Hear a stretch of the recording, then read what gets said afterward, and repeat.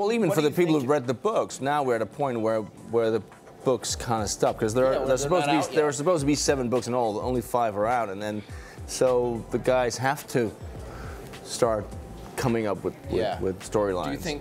Do you think that matters that the show is catching up with the books? No, I don't. I think it's absolutely fine. I mean, I think it's definitely going to be interesting for the book readers to watch the show, and they. I mean, it's funny that now they can no longer have that whole little smug look at the face. I know what's going on, and then filming their friends when the Red Wedding. I love those videos where they're like, I know what's coming.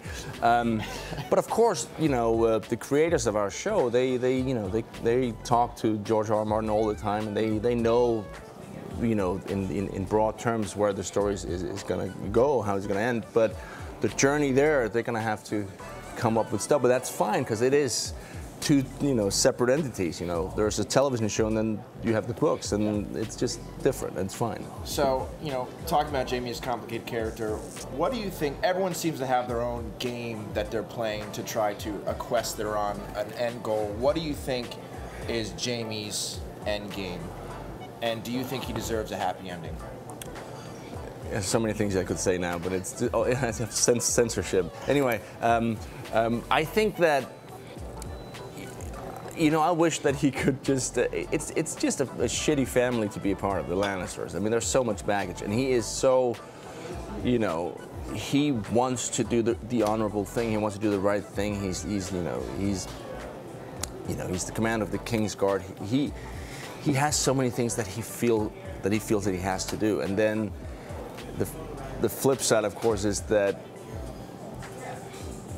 I think one of the things that I like now, and what's interesting with Jamie right now, is that, in season 1, there's a scene with his dad where his dad says, I want you to become the man you always meant to be.